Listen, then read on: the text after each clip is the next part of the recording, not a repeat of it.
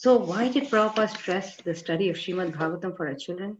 Because it creates a child, an all-round child who's expert both materially and spiritually. Prabhupada knew that the study of Srimad Bhagavatam is so powerful that a children not only, becomes a pure devotee, but also materially he benefits greatly. Prabhupada wanted our children not only to become, preachers and be engaged in devotional service, but he also wanted them to become good citizens and good leaders in society. And he felt very convinced that the study of Srimad Bhagavatam will give training both materially and spiritually. Why? Because Srimad Bhagavatam covers all subject matters. And because the study of Srimad Bhagavatam evokes curiosity about life and it invokes critical thinking skills and good reasoning skills, a child naturally, learns the art of going very deep into a subject matter, to looking at the world in a very critical way. When a child studies Srimad Bhagavatam, he's not going to take everything blindly, what people tell him, what the world outside believes in, or whatever he learns in his educational institution. He's going to look at things from a spiritual perspective. And that's the beauty of Srimad Bhagavatam. It permeates in a child's life in every area of his life, whether material or spiritual. So today, like I promised, I would like to do a specific section of the Bhagavatam and take you through a practical workshop of how to teach this particular section to our children. Now, the process that I'm going to describe to you, this methodology that I mentioned in my seminar some weeks ago also, it involves, let me share that screen with you. Yeah.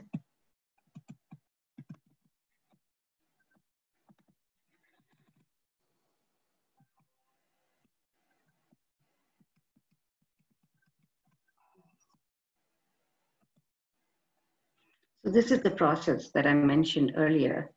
The parents or teachers, they read the purports ahead of time, and they note down the points on the side as to what they would like to discuss with the children.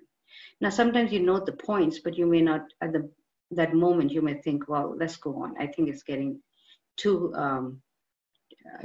long, or maybe the children we need to move on. So you may make decisions like that. That's okay. But the idea is that by reading the purports ahead of time, we actually get inspired to teach Bhagavatam to our children. It really helps in that inspiration, to our own inspiration, because we are ready for it. We understand very deeply what that story, the morals that story is giving, and we also understand very deeply the issues that we would like to bring up in relation with our life, in relation with the life, the world that the children see, and how to relate it. Especially children who are going to school, it becomes very, very valuable. Because in school, as you know, there's a different mood there and the different value system. So by understanding the deeper aspects of these points, the children are able to relate it to their life, outside the home. Then having done that, we sit together with the children. Now we can sit in a circle if there are just a few children, or we can be in a classroom situation. Of course, at this point with the COVID, it's an online situation. So we can do that. And I do a lot of online classes. I have about 100 children with batches of 10 or 12 children in each batch, according to their age. And it's amazing that even just online, just through the process of hearing, through the audio, one can really grasp and attract the child's attention. Why? Because the nature of the topic is so good, it's so powerful. It attracts, Krishna attracts the hearts of every living entity. And the children, because they can participate in this process, because it's in the form of discussion. It is very interactive because they can do the, express themselves, communicate. They find it very, very enlivening. If children were to sit down and just listen to us, naturally they will be bored. But when they are active participants to this discussion, then intelligence is sharpened and they are able to think and reason and critically analyze situations. And they feel great pride in being able to give their own opinion. And they become humble to hear other children's opinions as well. So we open it for discussion from time to time. If we've read the purpose ahead of time, we feel confident that we can bring up certain issues and we can start discussing them. Now, there's many ways to do that, and everybody may find their own creative way to do something. So there's no any particular, fixed way, but overall the principles are that as the children's attraction to Krishna develops, then we make the questions more on the how level rather than the what level. In other words, we don't say always that what happened now, and in other words, we don't just talk about the plot of the story, that this happened and this happened, but we rather go deeper into it, why this is happening. And we also learn to contrast, right?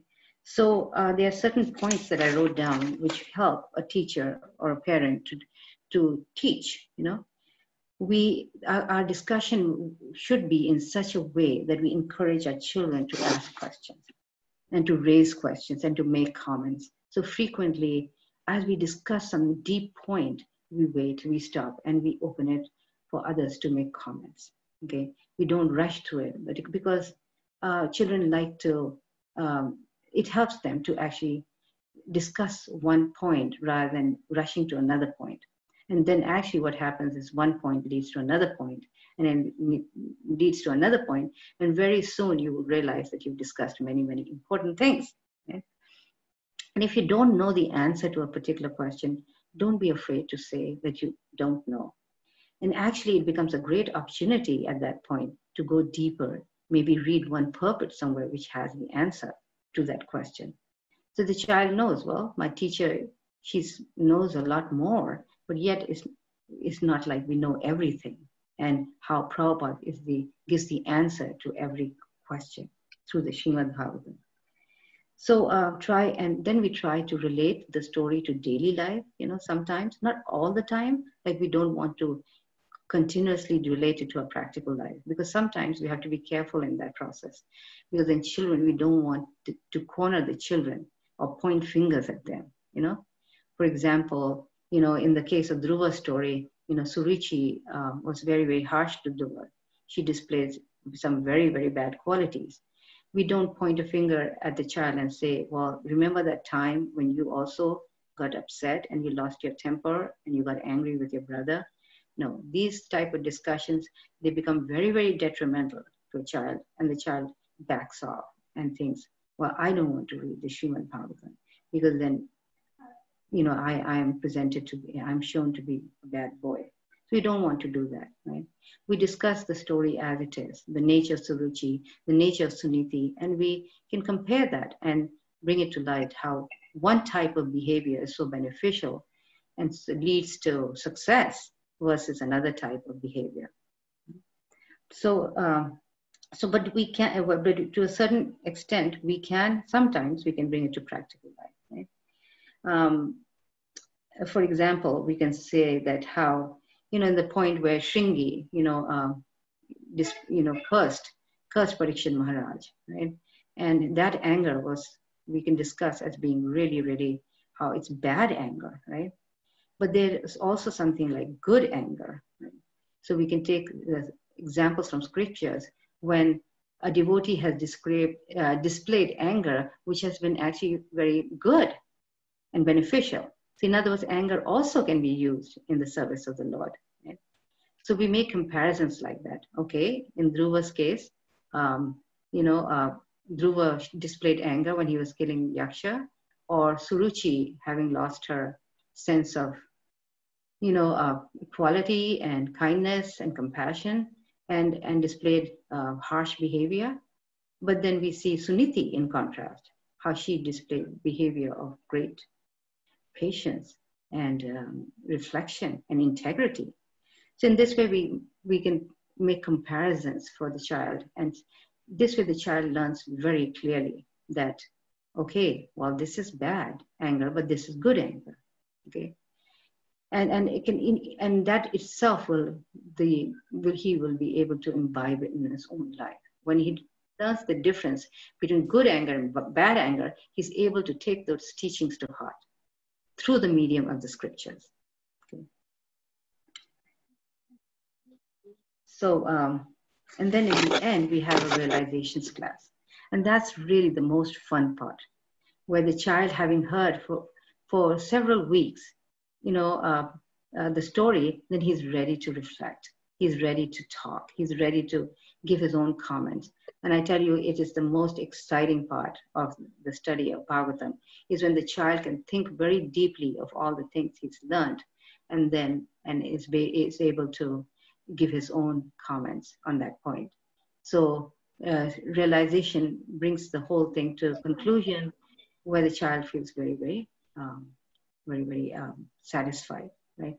Now, I suggest that there should be a realizations class after every class, a short one, but sometimes if the time doesn't allow it, because if you've given yourself 1 hour and there's so many children and so much to discuss, and you realize that there's not enough time, then, and if there's been a lot of discussion during the class, and reflection, then we can skip it.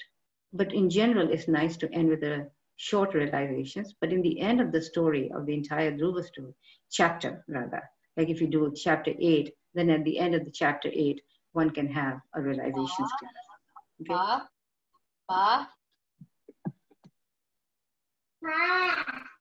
No. I was flipping your neck paining because of this, nothing else. Okay, so I think somebody needs to mute there.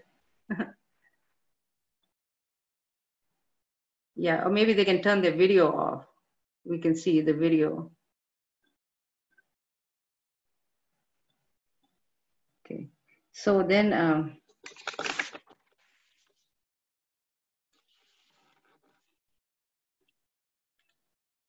okay, so I think pretty much we got all these points of, okay, and one other thing, and I know these questions come up later, but one other point is that don't feel bad if you haven't read Srimad Bhagavatam before you were teaching the child, because as adults we have more experience than the children, and we'll always be able to share our life's experiences to them, and we will always be teachers to them. So in fact, when we read with the children, we advance also simultaneously, and we should think of our time with them as a time like we would spend with an adult reading Srimad Bhagavatam. We should not see any difference between studying Srimad Bhagavatam with adults versus children. We can get as absorbed and relish the nectar and the nectar of these of the scripture even with children. And that has been my experience teaching so many children over the years, as well as my own children. I realize how nectarian it is and how there is no lack of absorption or the results that we experience after learning such profound things.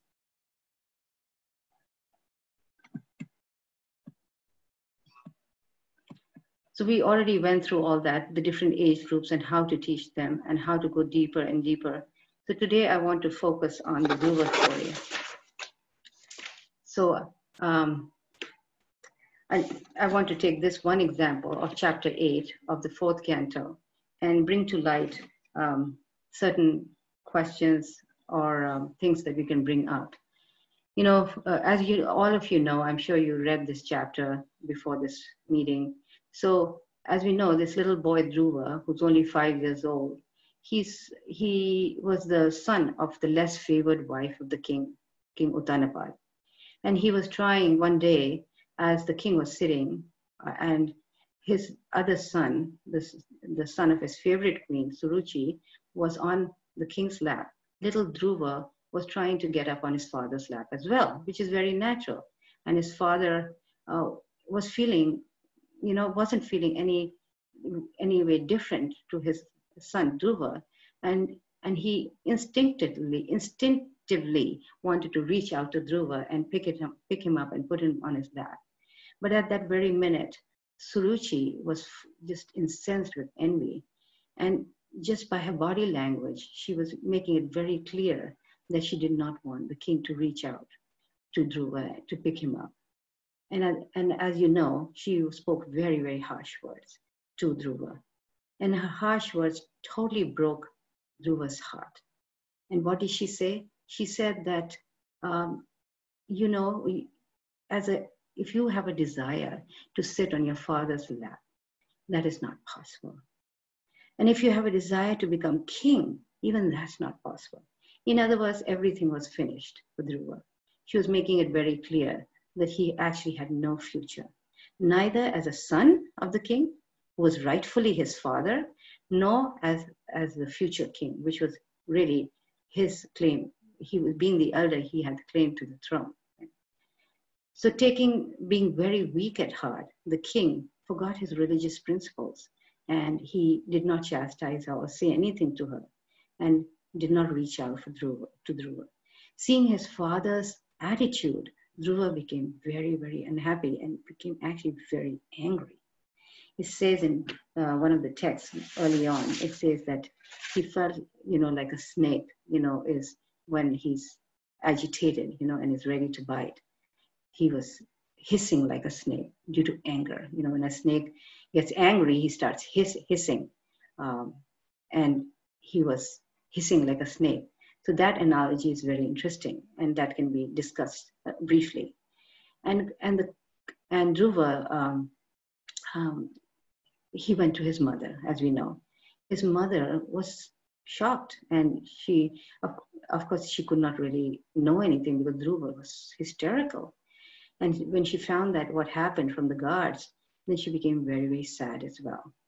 So we have to understand how the study of Bhagavatam really becomes effective through the study of analogies and through the study of analogies. Just 1 second, please.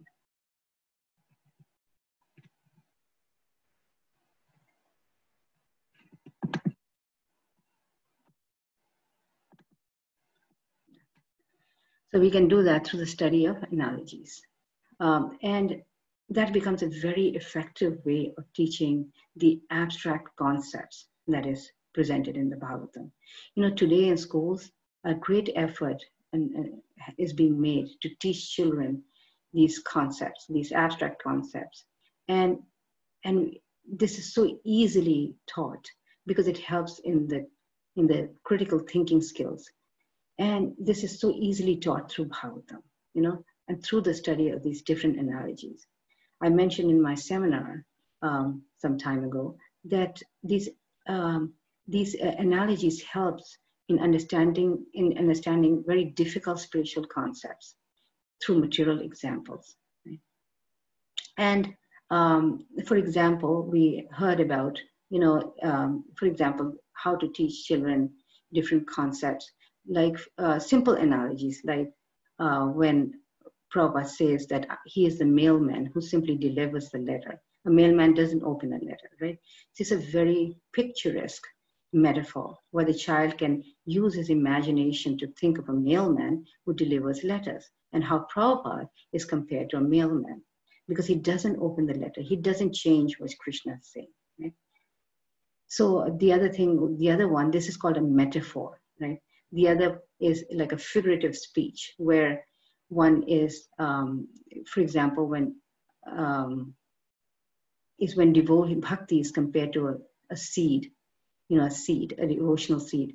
When we water the seed through the process of hearing and chanting, it grows into a creeper, which becomes longer and longer and ultimately finds shelter at the lotus feet of Krishna. Right? It's so picturesque, it's so figurative, right? So these analogies help the child just open up their imagination and their creative abilities. And it helps in their understanding of language, of language skills, as well as in terms of understanding difficult concepts through easy examples. And as a child gets older, these analogies get more and more difficult, and he's able to grasp them. It's amazing. If you start the children out with Bhagavatam early on, by the time they're 6 and 7, they can actually understand very deep concepts, very, very deep concepts. For example, there's an analogy that Prabhupada mentions of,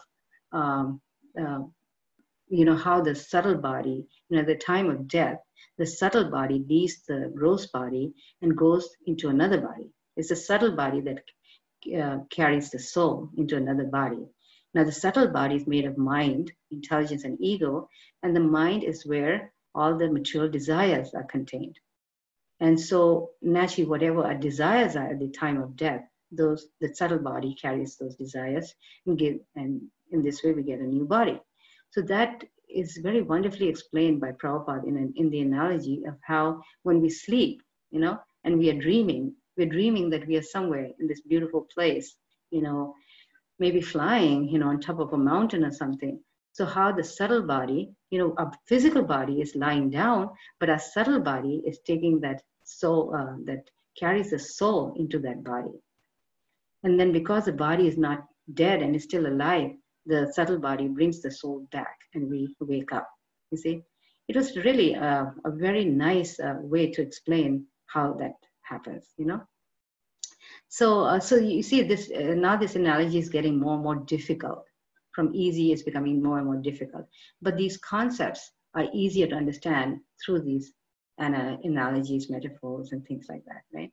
So there's one other example of, of a coconut. I may have mentioned that, how a coconut, an unripe coconut is solid, one piece. Whereas a ripe coconut, the inner pulp separates from the outer shell, right? So this is when a devotee matures in spiritual life, he separates from his material body, right? So it's very nice, it's very picturesque. The child understands. You could even have a coconut in front of you, and you can see how the body, the material body, separates. He leaves behind the material body, and his body becomes spiritual. So things like that, very, very, and of course the basic analogy of the car and the driver compared to the difference between the body and soul. That we keep hearing that, but it helps develop the foundational principles of Krishna consciousness for children. Right?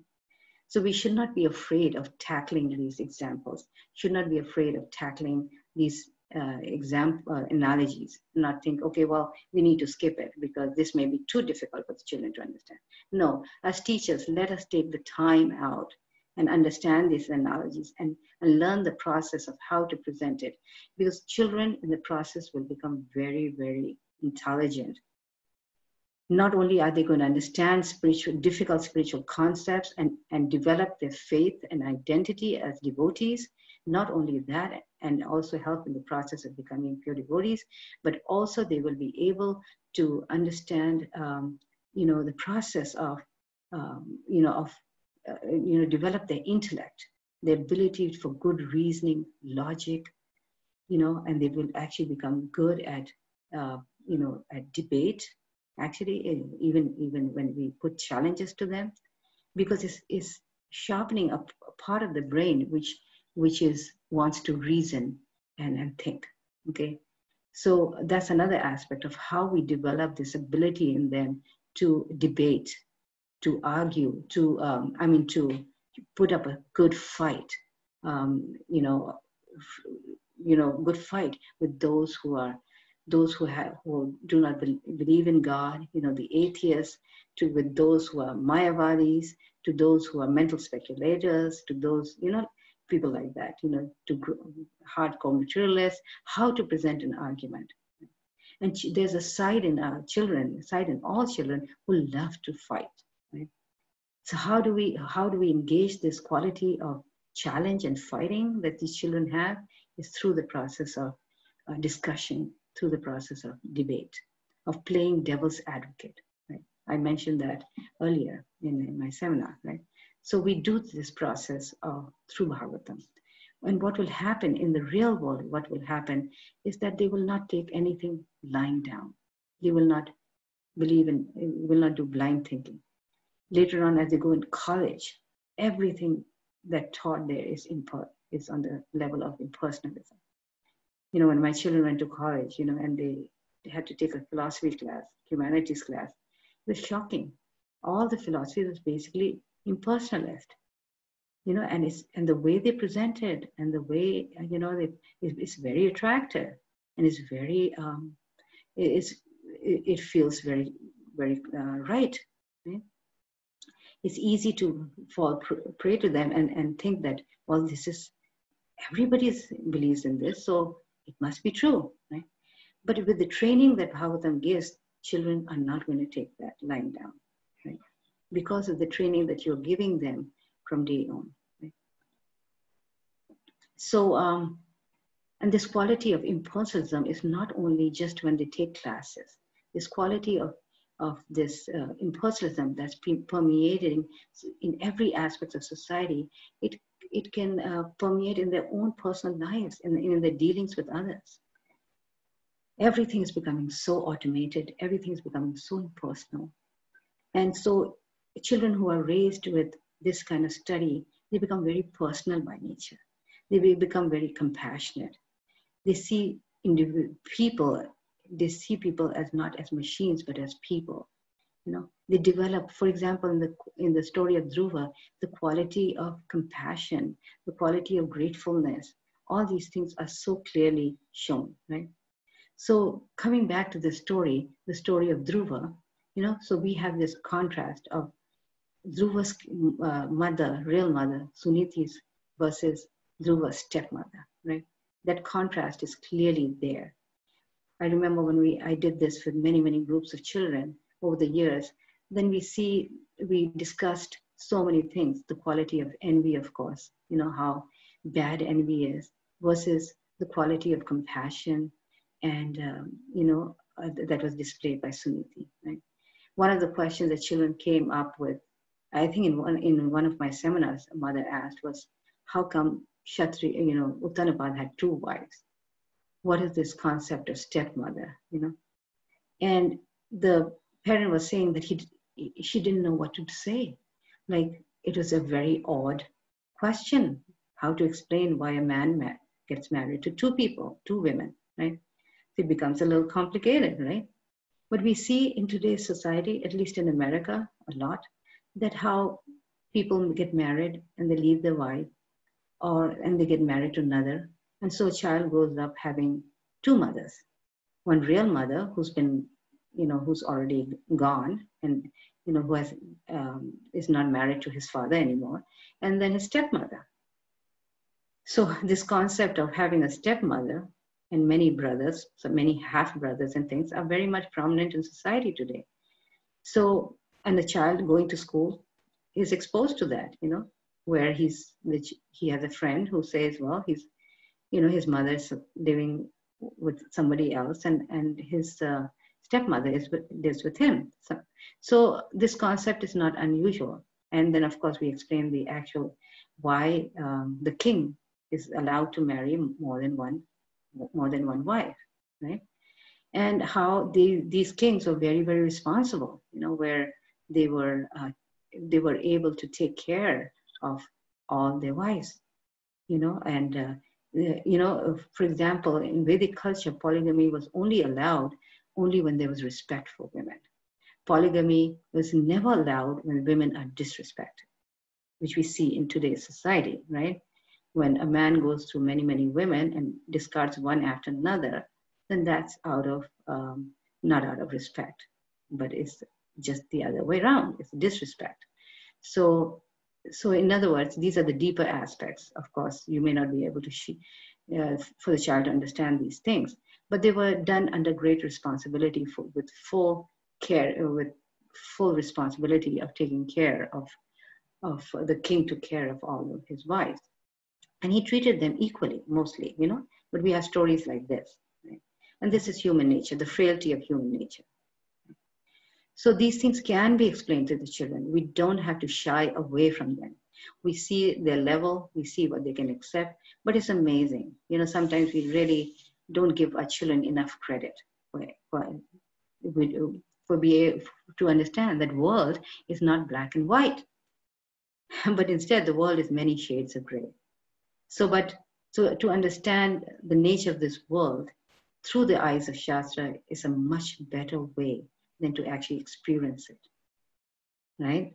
So if you learn about the frailties of human nature that we see again and again in the Srimad Bhagavatam, and how each one with that frailty is able to overcome that frailty and to actually become successful after that, that is the beauty of Srimad Bhagavatam.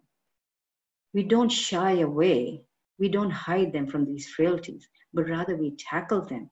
And because these stories are not are very selective, you know, Srimad Bhagavatam is not a chronological history of Vedic history, but rather is the history of great personalities, only special great personalities that we can learn from and perfect our life, right? So in this way, the stories are meant for the children to be able to actually learn through them, to see these, to see some of these personalities as frail, but at the same time to be able to overcome their frailty. Right? So one thing I want to emphasize is that don't be afraid or shy of any issue that comes up. Tackle it, because the world will show them anyway, especially if they're going to school and even if they're at home. The world is designed in such a way that one will face these things no matter what. And hearing from Shastra gives a proper perspective. Okay, so that's one thing. And then there's other questions that come up, right? The quality of, why Suruchi suffered a heavy reaction, but the king did not. And that's a very deep point in the story, isn't it? And believe it or not, as you're doing that first chapter or the second chapter, you'll see how children will come up with these questions. Now, these are only a few questions that I have here, very few. There's many, many more, right? So, and in fact, it will be the children. You should have Bhagavad in such a way the child is thinking, well, why did the king marry more than one wife? Oh, why did the king, why did Suruchi? I get this question all the time from children. Why did Suruchi have to die and Uttama have to die? Why did Uttama have to die? After all, he was a little boy. He didn't do anything, So all these things. And these are, not easy answers, right? Of course, Suruchi, we understand, it was a heavy reaction, for something very serious that she did. And there's so many lessons there, right? She suffered this reaction because of her offense to Dhruva at a time that she didn't even know that Dhruva was such a great soul. But yet we understand from that lesson that when we make offenses to a devotee, even if the devotee may be a child, we will suffer reaction for that because we don't know who these children are, what kind of great souls they are. Right? So many things open up. Suruchi, she suffers a heavy reaction, but the king does not suffer. Why? Because he was very remorseful. But we don't hear of Suruchi being remorseful, right? The king left his kingdom. He was lamenting day and night. All he could think of was his little Dhruva. Right? He left all attraction to ruling, to kingdom, everything. He was very remorseful. And in the beginning, we did hear about him naturally wanting to give the same affection to Dhruva, but he was stopped by, due to weakness of heart, right? So the king doesn't, right? And then, of course, we hear Uttama also dying, but that's Krishna's desire. Ultimately, is Krishna's will, how he wants to play the cards, right? So ultimately, the question comes that ultimately, even the reaction is up to Krishna. We all have to suffer some karma, but the reaction, what Krishna does with that karma is up to him, right? So in this way, the children learn that ultimately we can't find the cause for everything because Krishna is Krishna's desire. And there's many examples in scriptures where even the great demigods bow down when Krishna desires something. For example, when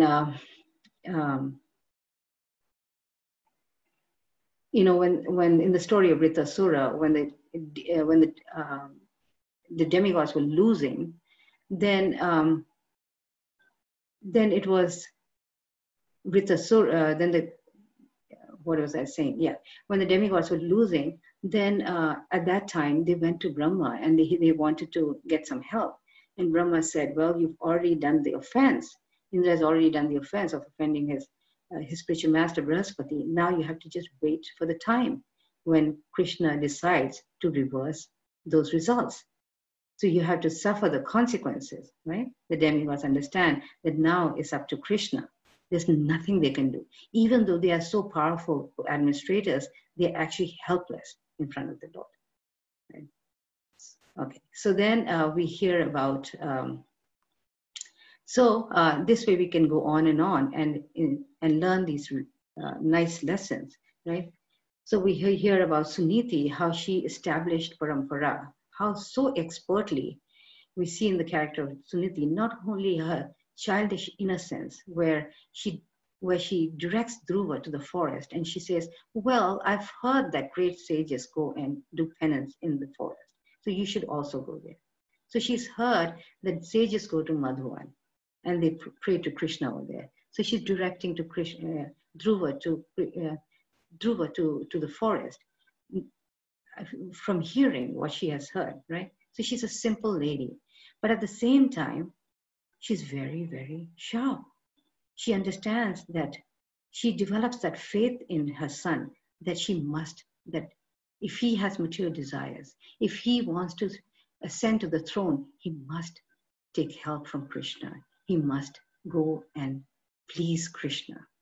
She's understood that.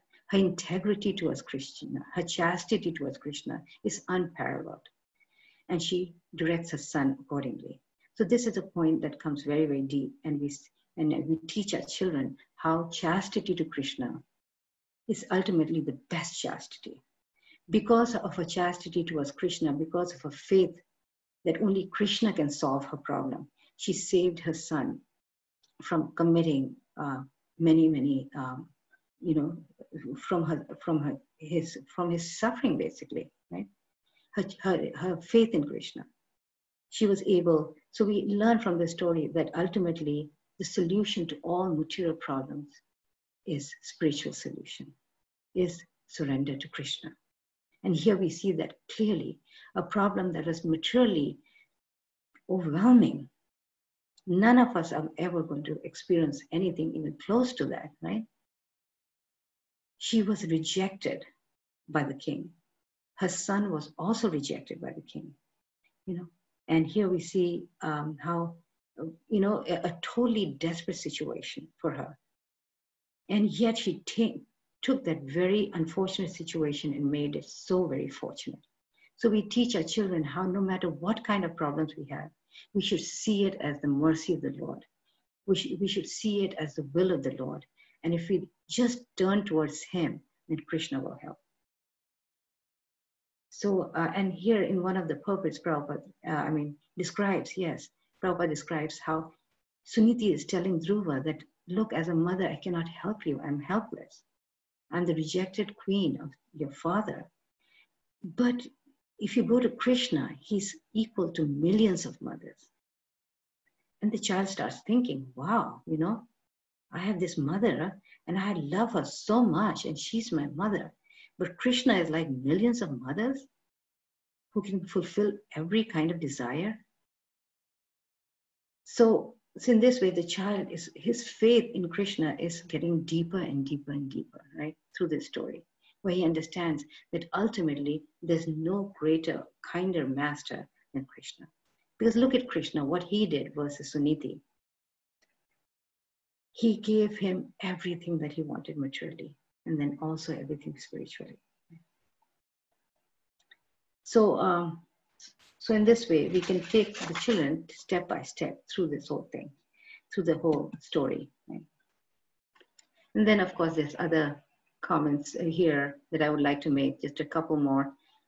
For example, lamentation. We hear in one of the purports in the first chapter how instead of just lamenting, when Dhruva came running to his mother could have just cried and getting frustrated and told Dhruva, when you grow up, then you can fight back. This is really mean what your father is doing and what your stepmother is doing. She could have been frustrated. She could have been angry. No, instead she directed him to the right path. She said, look, your father, your grandfather, Swambhu Manu, he became Manu only because of his austerities and pleasing the Lord. He got everything material. He became the grandfather, he became the Manu of this entire universe. Right? Look at your great-grandfather. Through his austerities, he has the entire universe at his command. So even you, if you do austerities, you can please the Lord, right? So instead of lamenting, she directs him to make something out of his sadness, out of his disappointment, to actually to actually engage in Krishna's service. So the children learn determination. Of course, one of the lessons we learn from the Dhruva story is determination. And then the last question can be for more older children, Suniti, how she became glorified, how ultimately no material situation can be a detriment for any devotee. If he has faith in Krishna, if he has chastity for Krishna, no living entity, no matter how bad her material or his material circumstances may be, is really neglected if she or he is not neglected by the Lord. When one is neglected by the Lord himself, that would be considered the greatest misfortune. So in this way, we see that how the biggest impediment in life can be a source of great encouragement for the devotee.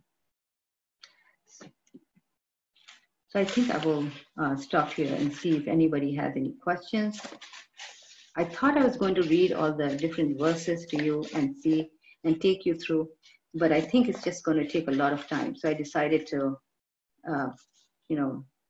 do it like this, just discuss the general points of how we can do this.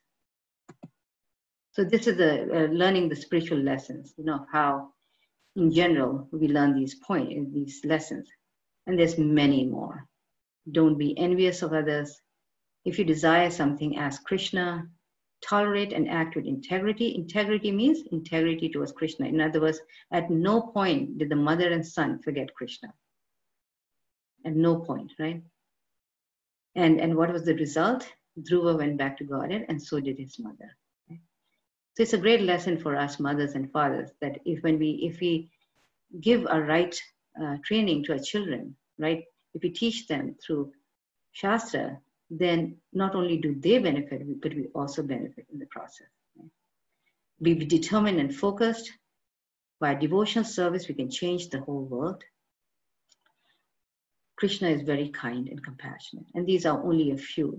Like I said, there's many, many more of these lessons.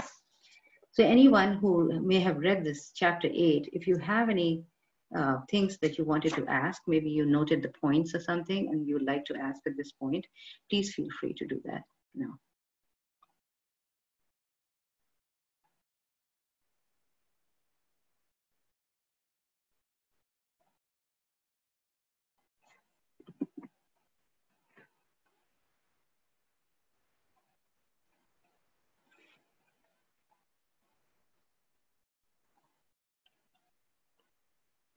Hare Krishna. Yes, Mataji. Thank you so much for the wonderful demo class. We request the participants to kindly raise your hands virtually in case you have any doubts or queries.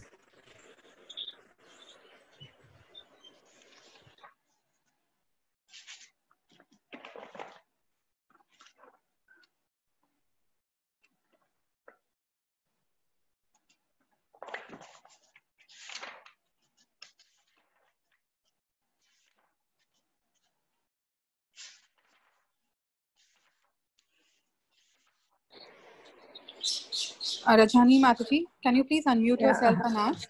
Yeah, Hare Krishna. Hare Krishna. Hare Krishna. Mataji, please can I ask you a question regarding the previous class which you had given teaching Bhagavatam? Oh, yes. Yeah, it's all related, so it's not a problem. Yeah. Yes. Mataji, my son is 4.5 years old and I tell him stories from small books like of Vaikunta Enterprises. There are small books of Dhruva Maharaj and Prahlad Maharaj, and I have started like that. So for him, can I continue the same, or should I start with Bhagavatam? He is just 4.5 years old. Oh yeah, it's okay because he's very young, and so I mean, at 4.5, I do begin from Srimad Bhagavatam, Prabhupada's Srimad Bhagavatam. So you can try that as well and see, because what you do is he cannot read, but you can read to him and then explain. Frequently stop and paraphrase and explain what you're reading with a very active, in a very imaginative way. You can, with kind of actions and things also. Like I think I played a video audio last time of a group in London that was doing it for very young children, where they, where they acted out and things. So you can actually do where you can actually do an acting out with the child and bringing home those points, or you speak in a way that is very dramatical. So in this way, you get the benefit of reading from Srila Prabhupada's books. Right? You get that benefit from, because these books of Srila Prabhupada, they're very, very potent. They're actually very potent. So when you read directly from them, the power that you experience, the reciprocation that you experience is a lot more, you see, because of the nature of these potency of these books. So I would encourage, if you can do it, it may not be very long. Even with those other books, I'm sure you cannot do too long at a time anyway, right? So why not do with Srila Prabhupada? Yeah, so take some action-filled story, to get him to also get excited. For example, you could do, Dhruva's story is great, because the child does feel very, very heavily for little Dhruva and feels, look at what happened to him, and feels that, pain. And then, of course, it's exciting also because he leaves home and all that. So, or you can do the story of Gajendra and the crocodile, right? You can do that story. Or you can do the story of Prahlad, So there's many, many stories like that. So I would see if you can do that,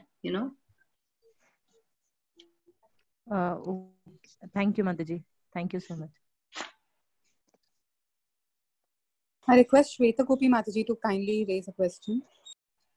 Hare Krishna, Mataji. Mataji, I would like to ask you, in today's lecture, you were speaking about the karma which came about on the Suruchi and his son Uttanapad. So Suruchi, as you said, that it was a little bit, we can understand that, the karma part, how it affected. But then when we have this question, of course, even I had this question when you were speaking, that how about the son Uttanapad? Yeah. You mean the son Uttama? Sorry, yeah, the son Uttama. The son Uttama. Yeah. So the point is that, Suruchi, due to her son's death, she became mad and she went to search for him, and then a forest fire consumed her, right? This is the story, how it goes. So obviously, her madness came after her son was dead, right? And then that led to her own death, right? So this is like part of Krishna's plan, right? To give heavy reaction to Suruchi.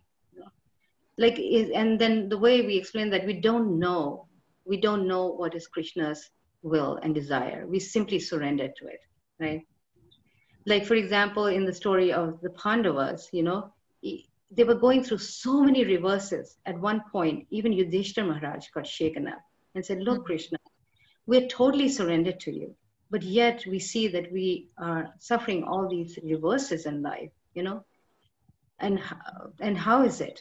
And at that point, Krishna says that when I'm merciful to someone, I give it whatever they want. But when I'm very, very merciful to someone, I give my special favor, then I take things away from them. You see? So in other words, ultimately it's up to Krishna, and a devotee simply surrenders, because we cannot fathom to know everything what Krishna desires. You see? So it's Krishna's way of being merciful to Suruchi, in a way, because that led to her purification, in a way, So, and how Krishna designs that, how Krishna plans that out, nobody can know. Okay? Yes. Yes, thank you, Mataji. Mataji, one more question. Even the other devotees want to ask is that Mataji, like, what do you? How can we decide? Is it upon the age of the child or maybe the understanding that do we take the story forms of Srimad Bhagavatam? The main stories, the randomly or chapter by chapter. Okay, yes. Yeah. So it depends on the development of the child. If the child is being exposed to Bhagavatam, just is new to Bhagavatam or just being exposed to it, then we do from the stories, because then starting from the first canto will be a little difficult because there's fewer stories. I mean, there's a lot of stories in the first canto as well. We have the story of Narad Muni and Vyasadeva. And towards the end we have the Queen Kunti's prayer, passing away, and all these things are there. However, in the beginning, in the early on in the chapters, it's difficult because there's a lot more philosophy than stories. So in the beginning, what I suggest is that you start with the story, and then when you see that the child is developing a great attraction to the process of understanding these deeper points, then you could go to Canto 1, Chapter 1. Just give yourself a little time, do a few stories, develop that attraction in the children, and then the child will have no problem doing Canto 1, Chapter 1. But if you want to do Canto 1, Chapter 1, it can be done, if you want to begin. Then I would say we have many nice guidebooks that we are creating for different cantos, and you can use them for help. Actually, right now we're working on Canto 4, and the story of Dhruva, that we discussed today, the first chapter, we already have it. We already have worked on it. In fact, we're halfway through the fourth canto. So we have 3 cantos already done.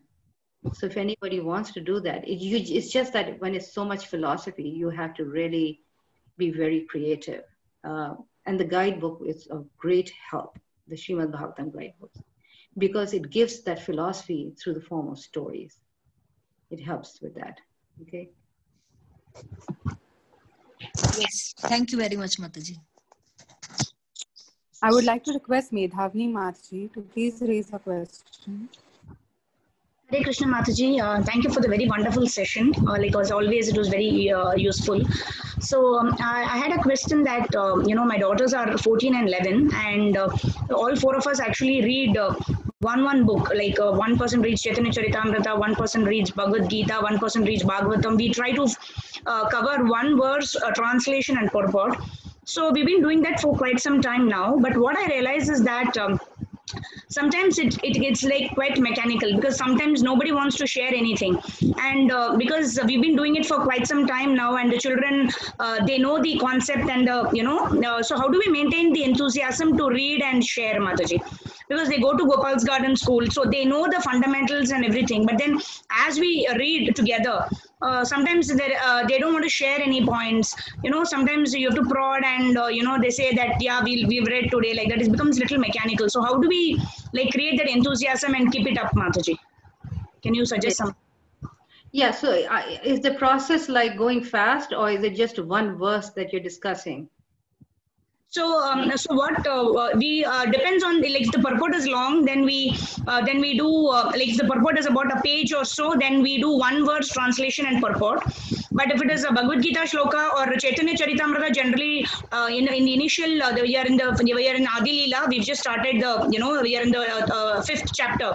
So there are no purports actually. So we do 2-3 verses together, because the initial verses are Jai Jai Chaitanya Prabhu Nityananda, that one, So we just read all about 10 verses, but there are no purports at all. So it is just like you read 10 verses and the translation, and then you finish.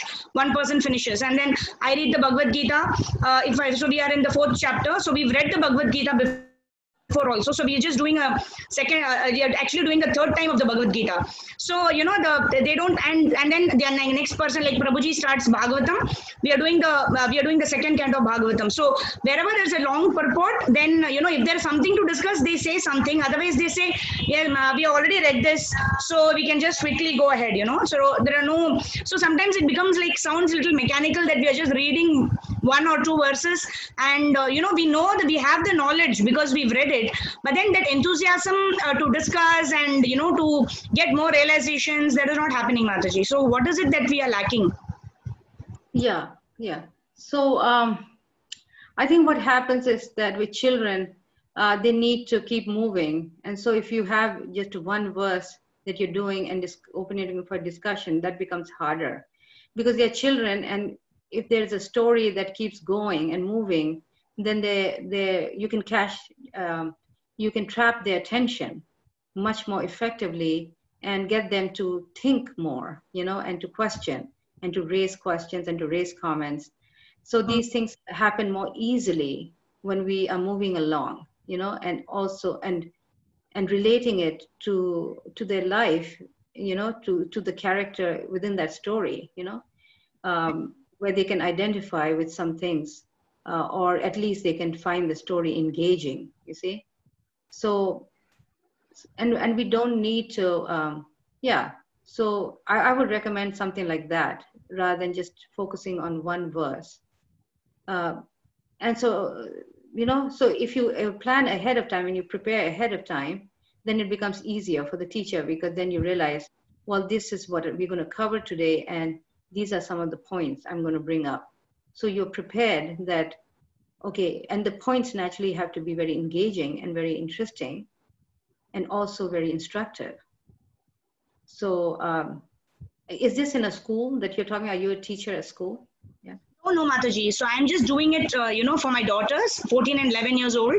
And the four of us, like Prabhuji, me, my daughters, Danya and Daita, we sit together because that's the last thing we do before we go to sleep. So morning we're chanting, and night this is just like a sandwich method which we've adopted. But somehow we feel that in the night it's become like a ritual now. We just read and then we sleep. So sometimes the realizations don't come through, and sometimes it seems to me that we are just reading for the sake of reading. And generally when we are reading all the 4 books, sometimes the purport is completely philosophy, and and sometimes I feel that they know more than me.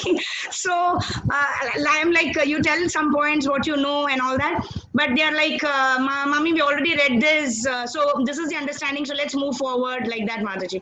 So that enthusiasm is kind of deteriorating. So well, like I mentioned, if you try this method, maybe that will work better. Okay, so just try this method that try this and see, because it's more engaging and it helps, and give everybody turns to read, keep them engaged and in the participation. In participating with the story. So that will really help. Okay. Okay, Mataji. But sometimes there is no storyline that is actually coming, right? Like Well, especially then you have to become creative. You have to think of different things, where you can discuss, through, like I mentioned earlier, through examples and things. You have to make it more interesting for them through different examples, how you're going to catch their curiosity, how you're going to bring them in to identify with these things and to, so you have to just make it very attractive to them. So you read ahead of time and see how you can make it attractive. Just, because these are your children and you can understand and you know what works for them. So you just have to employ those things. This process works for everyone all the time. I have hundreds of devotees who are doing this. And of course, the process can be changed, to suit yourself. But basically the idea is the same, that we engage them and present it in a way that becomes very interesting to them. Okay. Yeah, thank you, Mataji. Mataji, in the initial stages, you said you didn't have the time to prepare ahead because you also, learned along with your sons, studied together.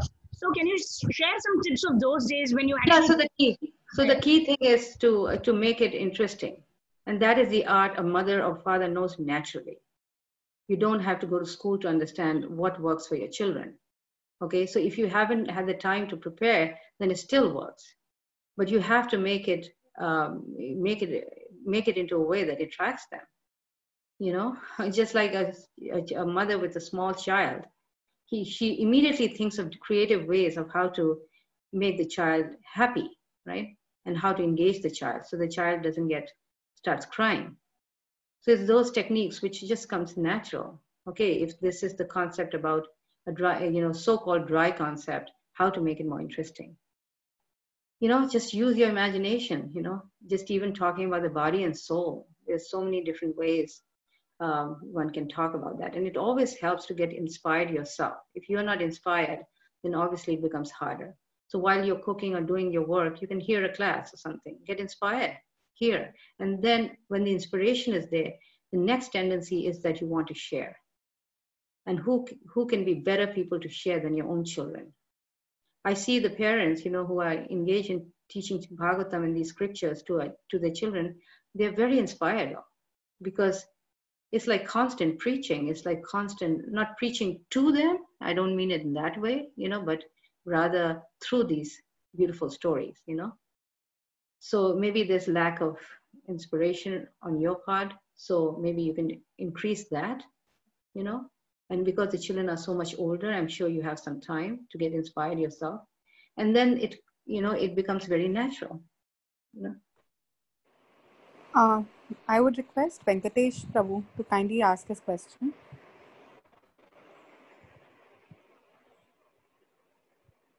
Able to unmute. Yeah. Hare Krishna Mataji, Dandavat Pranams. Hare Krishna. Thank you very much, Mataji, for this wonderful session and the faith you have in Prabhupada books. Thank you, Prabhu. Prabhu, you have a question? Seems he's got logged out, Mataji. Okay. So, till he logs back in, I would like to make an announcement to everyone. We are having parents also here, Mataji. So, under the guidance of Her Grace Aruddha Mataji, we are starting the Srimad Bhagavatam class for kids aged between 7 to 15 years. Interested parents can register the kids on the link given in the chat box, and we'll roll out the links or even on WhatsApp groups.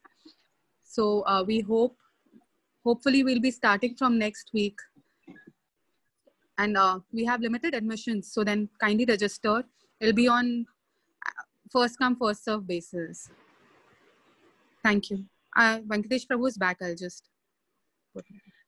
Yeah, the other thing I want to also say that I'm, if the teachers are making these groups to teach once a week to their children, I'm willing to come every week and discuss that chapter with you and give you some pointers and give you some, clues of how to do it. I'll be happy to do that. So, but, for teachers who are actively going to be, doing this with their children, or even for parents who are, who actively want to do weekly, every week, they follow that chapter every week. So I'm open, I'm available for that. Yeah. Hare Krishna Mataji, I'm back. Yes, Mataji. My question was, now we have seen that devotee children are quite interested in these stories and they are able to pick up well and they have faith. But what is your opinion on presenting this kind of a format to a group of non-devotee children who might be, like their parents might want these children to take part in this kind of an activity under some value education kind of an banner? But then will they be able to pick up, Mataji, what is your experience on this? And if yes, then how is it different from presenting to a group of devotee children? Yes, Prabhu. Yes, it can be done with the non-devotee children completely the same way. The process is the same, except when we can see that the children's knowledge of Krishna is a lot less. Then you accordingly you adapt it. You accordingly you make your classes in a way that's more developing their faith rather than going into very deep aspects of Krishna, of the points, that is coming up. You just have to adjust accordingly. But the process is the same. And actually, I've done it with non-devotee children. And because it's the soul that is being attracted, it's actually, they're able to respond in a very, very genuine and very, very sincere way. So I really don't see much of a difference in the teaching process between from devotee children to non-devotee children, Prabhu.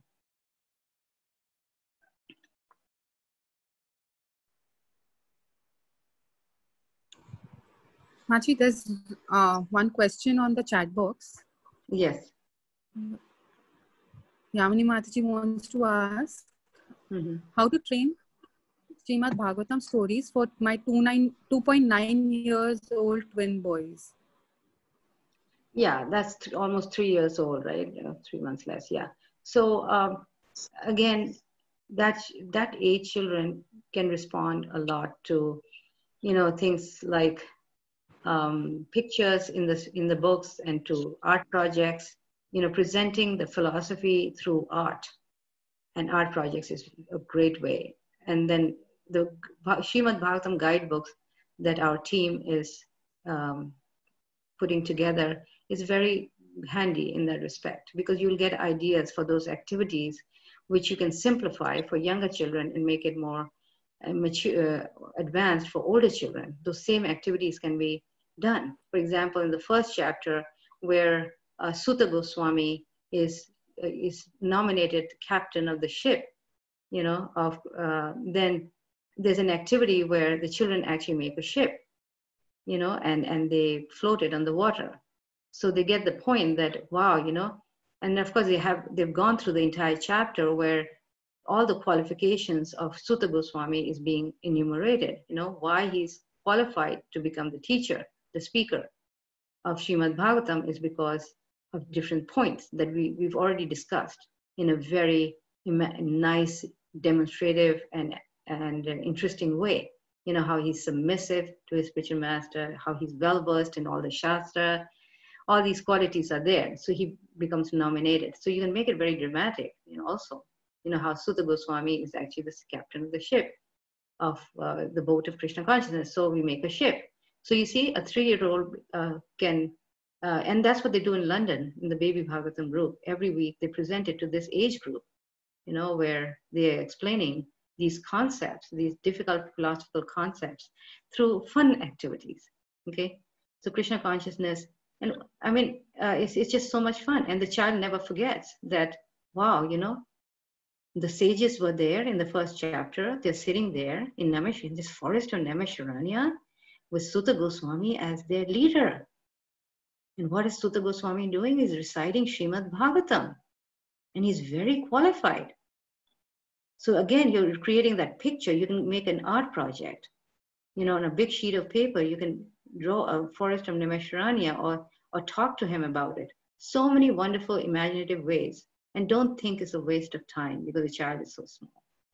Anything about Krishna is absolute and it goes straight to the heart and is helping. It's relating to the soul, and the soul has no age or gender or anything, right? So you're speaking to that soul, within that body. So even a small child, who can relate to this, can benefit, can make advancement, through this process of, through the process of activities, okay? Just using your imagination, and believe me, the time that you spend doing this with your little children, then that will make you inspired, you see, as well. So if you have 1 hour in the day, well, spend it something like that, okay? And there's so many other creative ways you can do it. Mataji, Achyut Prabhu has a question. I would like him to unmute himself and ask.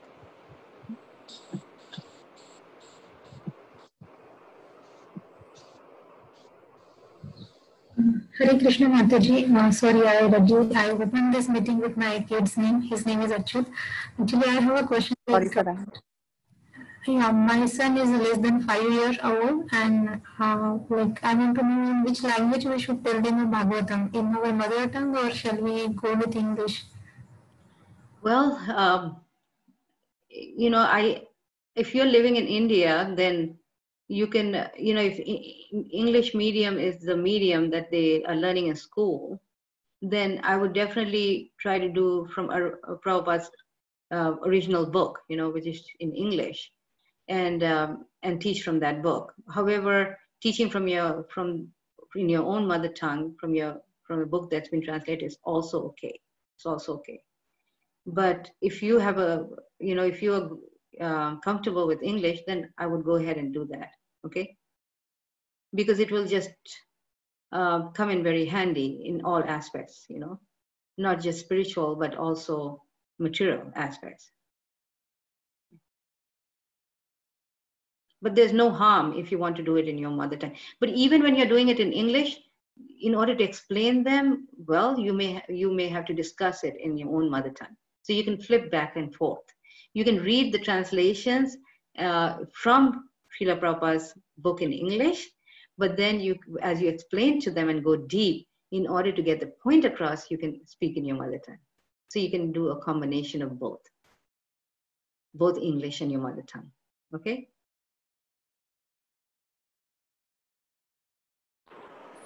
If anyone else has any questions, kindly feel free to raise your hand and ask.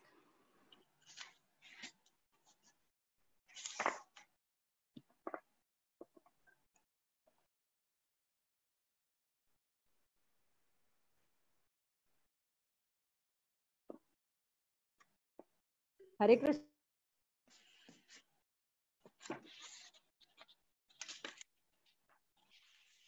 Hari Bol. Hare Krishna, yes. I'm really sorry, Mataji. I had another question. I just wanted to request you that, Mataji, I tried purchasing your book, which you spoke just now about guidelines for parents for Bhagavatam. I was just trying to purchase it on Amazon, but it is not available.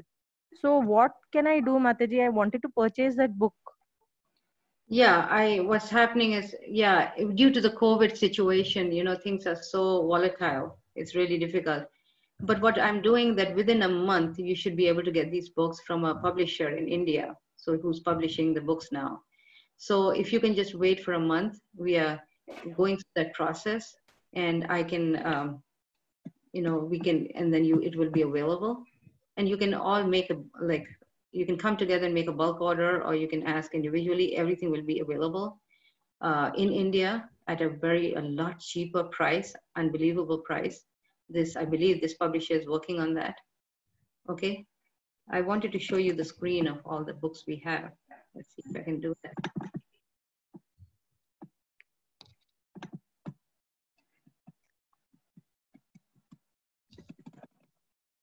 Somehow my screen is stuck. I'm not able to. So, and in the meantime, somebody can ask me a question, if there is any, Okay. Here are the books that are available. Well, it's not showing all the books, unfortunately, but, but there's Canto 1, 2, 3. Yeah, 3 is here, but the second volume of 3 is also there. So these are the books that will be available after a month. Okay? Okay, Mataji. Okay, Mataji. Thanks a lot, Mataji, for enlightening us. Thanks a lot. Hare Krishna. Hare Krishna.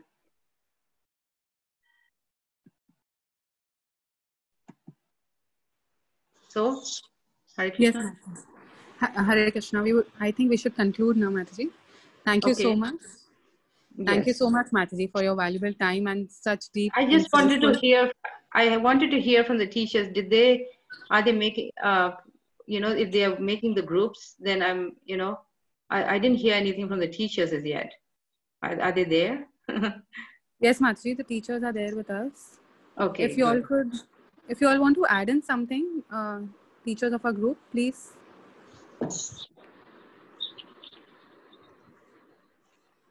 I think everybody is very shy.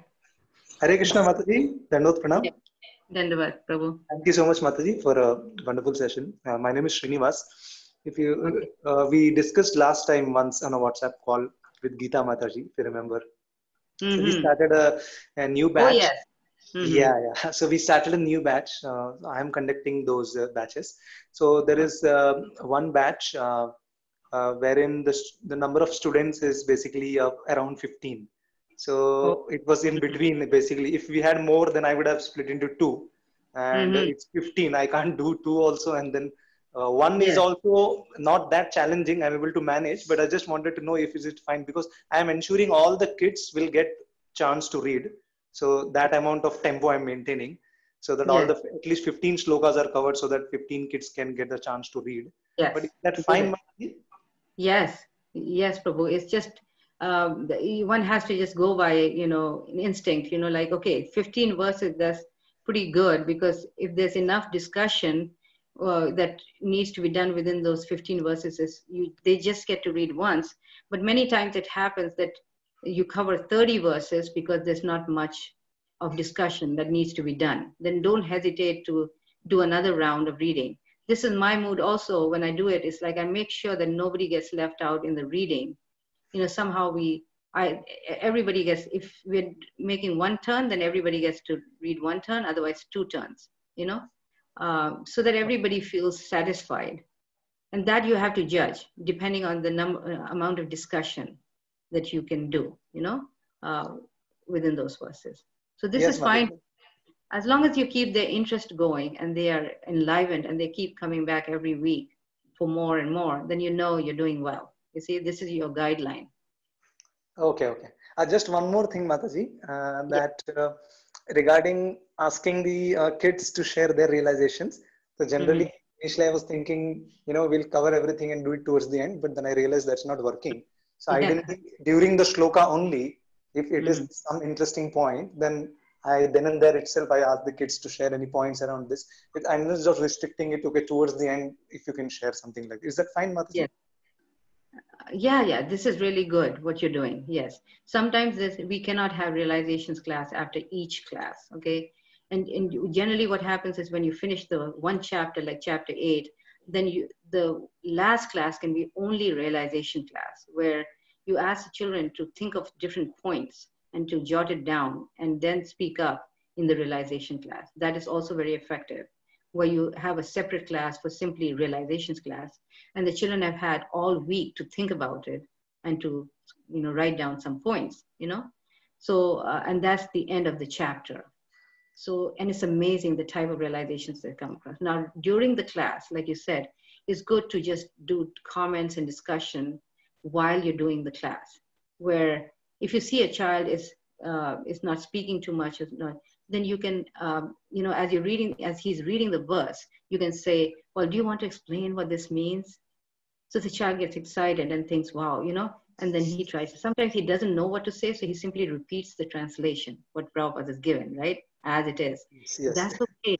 You see, they'll do all that, but that's okay. The point is that you want to encourage the children to be active participants, and you want to speak out, to lose their shyness in being able to think it through, and to feel and to create, and to answer questions and to make comments. And you're developing their confidence in being devotees and being in their ability to understand Srimad Bhagavatam, you see? Yes, Mataji. Just one more question I'll ask. Oh, yeah, go ahead, Prabhu. Yeah, no problem. So there is one obsession I have is that all the kids should equally participate, but there are always some kids, at least you will find 2 or 3 maybe. Their answer would be generally yes, no, okay, that's it. They don't share anything, and they are active on the video. I can see them; they're smiling and everything, but they're not really opening up in terms of sharing some points or experiences. While many other kids are doing well, so I don't know how to tackle this. Yeah, so there's it takes a while, and you'll see how these very children who are very shy, they actually start speaking out over time, because they feel more encouraged. And the key thing is to keep encouraging them, even if they've spoken like a line. And if you can get even a few sentences out, a few words out of them, you applaud that. You see, and that's the way. If they're feeling shy because they're lacking confidence in themselves, so you fan that, you encourage that confidence by praising whatever they say. It may be something very simple, but immediately applauding and encouraging them and making them feel they're such wonderful children, So as you keep encouraging, gradually they lose their shyness. And the other thing is, when you do videos, it's really hard, isn't it? Sometimes, because they do tend to get distracted with each other. and they watch each other. And Yeah. I don't know, does it happen with you or no? I haven't noticed yet, but Okay. could be. Yeah. Because at Sometimes least it also, without videos, we have a feeling that it is much worse. That, really, because I've been doing for years and years, and I only do audio. oh, is And it? Okay. yeah, I only do audio, and I'm able to grasp, get everybody's attention. I don't leave Mm, anybody outside. okay. If they are more shy by nature, then I don't push them very hard or anything like that. But they end up just over a period of just a short period of time, they end up losing their shyness. Sometimes it takes longer, depending on the child. Okay. And so not every child will be the same, but you can. But I know video is more exciting for the children because they want to. It's just something more. But what happens is the attention is diverted, and the process of hearing is very powerful. So when they just hear and not zone out, then it's the most effective. But then you can try. I'm not saying that doing video is not good. It's probably also will work, and it is working for all of you. But Yeah. you know what I mean. You can try both and see. Revisit Uh, once and try once. I mean, that would be the best way to try out. But at least with yeah, the video, we are definitely getting good response. Kids are participating, and really. but that fact is also true that they could be just watching somebody else's video and then swiping here and there. Distractions are Mhm. possible. That's very valid. And be very firm in that area. When they get distracted, just tell them. Don't be shy of telling them. You see, because you want to maintain that attention. And children need gentle reminders. They need sometimes strong reminders.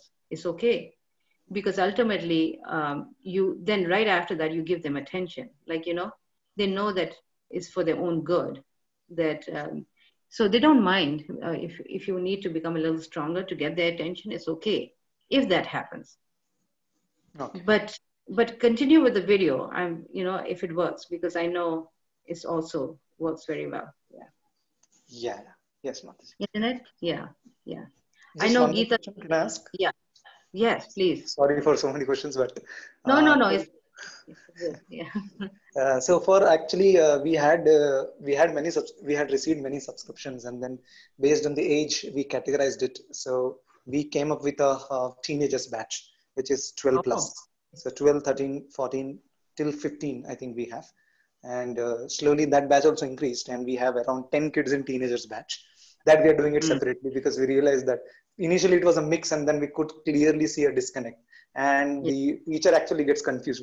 So should I go philosophical? That if I go philosophical, then the lower level kids are basically Mm. confused. And if we are too simple, then the higher level kids are kind of getting bored. So we thought we have to separate it. But at least post separation, I think it's really working well.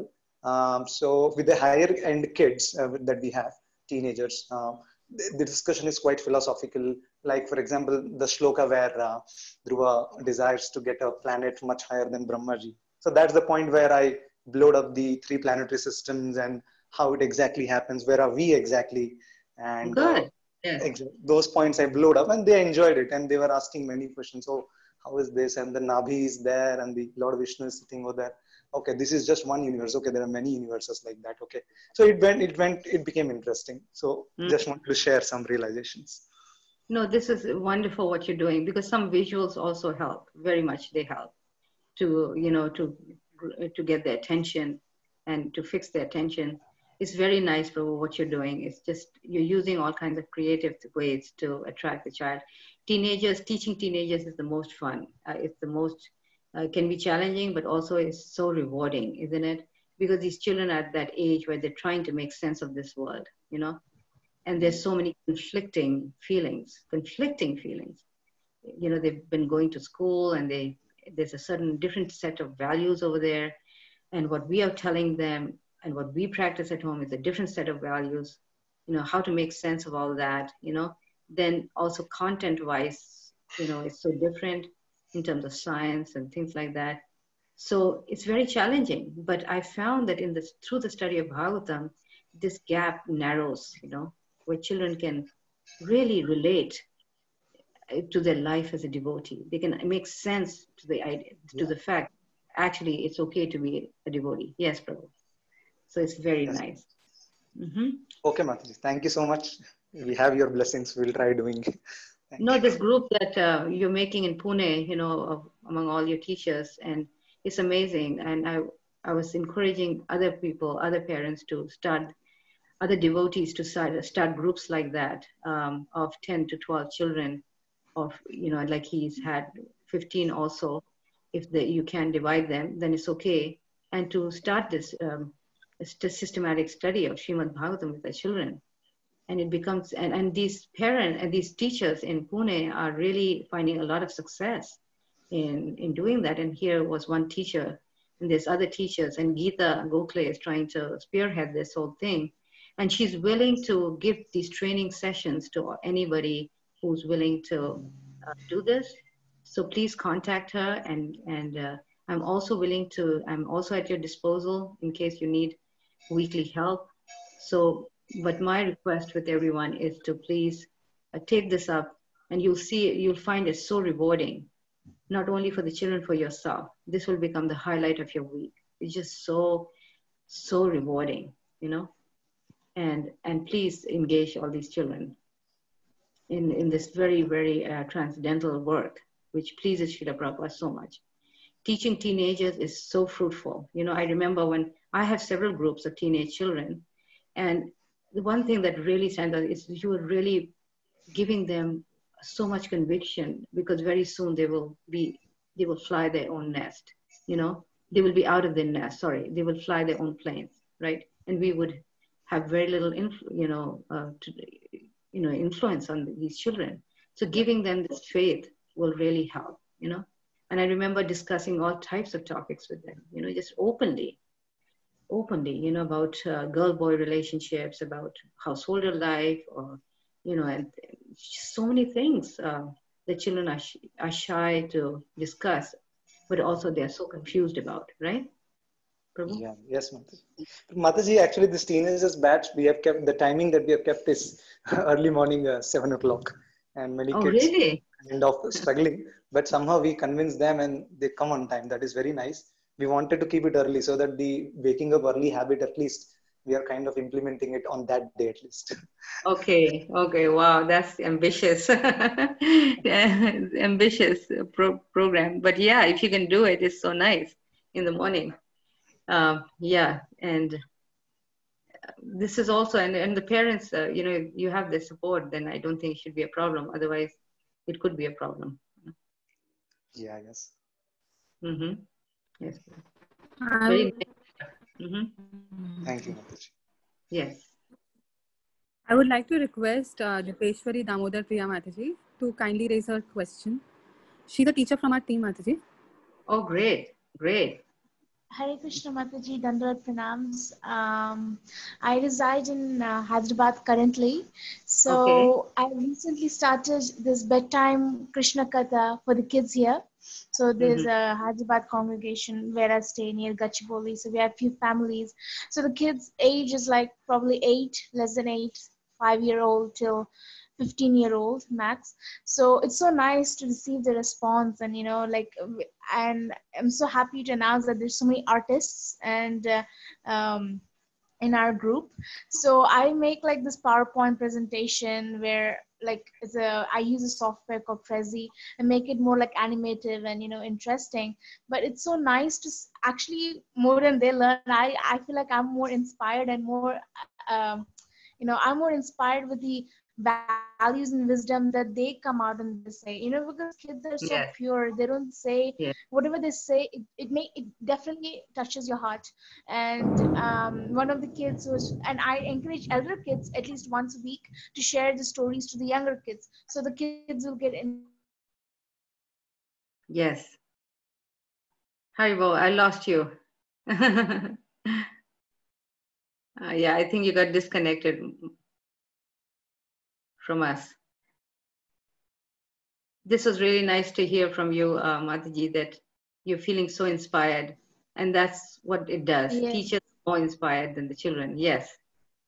Go ahead, Mataji. Yes, Go ahead. Mataji. So nice you're doing this. And you're teaching them Bhagavatam, or what are you teaching them?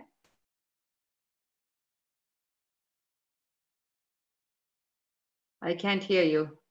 It's a bad connection. Yeah, sorry, Mataji. So I started out like after Janmashtami, I started this group for bedtime Krishna Katha. So because as Prabhupada always encouraged to read before sleeping, so I'm doing this like 15 minutes before sleeping, Okay. like around 8:15, 8:20. Oh, So nice. so since it's so yeah, I shared them some other stories, you know, where I come across, and I got a lot of inspiration from them, Okay, like very nice. Jagannath stories and all that, just like with pictures and videos. So they get really attracted to that. And Very nice. and the elder Yes. kids also are very inspiring, Mataji. It's so inspiring that like the wisdom they shared is just so heart touching, because they don't judge anyone, you know. And as you grow up after teenage years, because the things you see around you, that biased nature or that prejudgmental nature automatically comes in. But when you're growing up, they don't have these mentalities. They don't have these biased mentalities. But I'm so happy to I want to be a teacher. I hope I become a good teacher in the future. And thank you so much for your association, Mataji. Very nice. Very good. Wonderful contribution to our children. Especially when I do remember that even the evening time also becomes a very good time to do Bhagavatams, you know, because, and any other scripture, of course, is because children are done with the day and they're very much relaxed also, but not very late, but just enough where you can still, after dinner, then they're ready, you know, to hear and to participate. Very nice. Divya J. Mataji, I would like to request you to kindly raise a question. Hare Krishna Mataji, Dandavat Pranam. So I am also part of Geeta Gokhale Mataji's group. So we are doing these things, but I have one question regarding what you answered to Srinivas Prabhuji, that we can have a realizations class only. So actually, when I do when I conduct this regular class and I ask the kids that what do you remember from the past class? So you know, sometimes it's hard from their side, but when I give some hints, then they start picking it up and okay, yeah, we did this last time and like that. So for this realization class, like how do we do we give them do we tell them that you read by yourself, revise it and come, or how do we do it? Because it may be hard for them to recollect everything that has been happening from two months like that. No, don't give them too much stress because of that. You know, it should be something spontaneous that they liked, that they remember in all the chapters. You know, what stood out for them? What is it that made a difference in their life?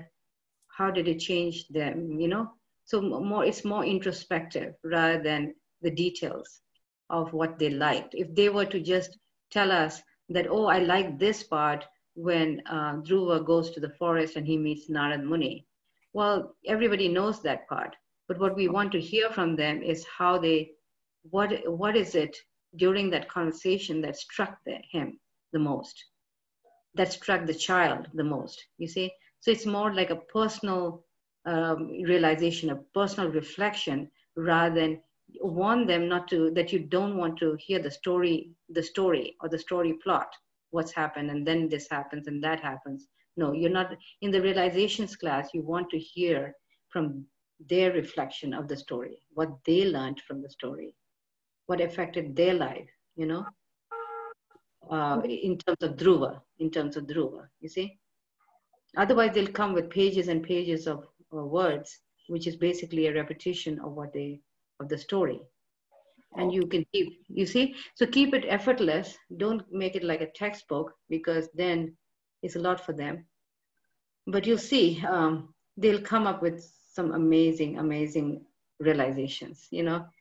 Like the Mataji before this said, you know, you just feel so inspired to hear from their innocent minds, but you know, how much deeply they've taken. And sometimes their realization is as good as an adult realization. It's the same practically. Yes, Mataji. Yeah, even I have experienced that more than the story, they like what they have learned from it, like Yes. not to be envious. That is what, like if one child says that, then many repeat also that yes, we also like this point that we should not be envious of others. So I also. Yes. Yes.